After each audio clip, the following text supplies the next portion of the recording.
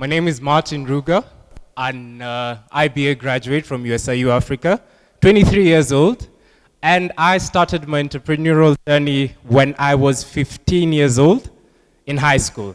And to cut the long story short, what I was doing in high school is, according to my uneducated teachers, forgive the pun, I was selling beer, yeah? But that's another pitch for another day, Jeff. Anyway, so 4 years of experience in the hospitality industry. And what did I end up dealing with? Food, everyday food. Who doesn't eat food here? We all do, right? And I always encountered something, because I was in the fast food industry. A lot of consumers then ask, okay, where can I get a healthy alternative? Where can I get a healthy offering, right? I'm tired of this junk food. And I thought of, that's interesting. But everyone is doing mainstream food and meals and whatnot and making them healthy. Let me introduce the fun. Let's go for chocolate. Very quick survey here, and I won't wait for your response. If you have ever, you plan to, or have just had chocolate, kindly put your hand up.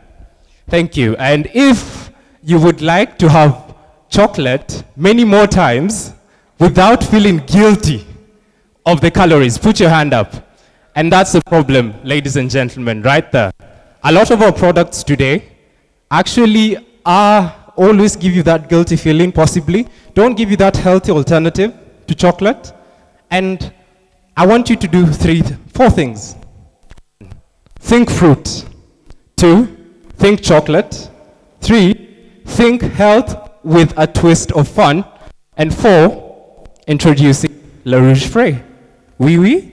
And our chocolate is branded in French for a reason.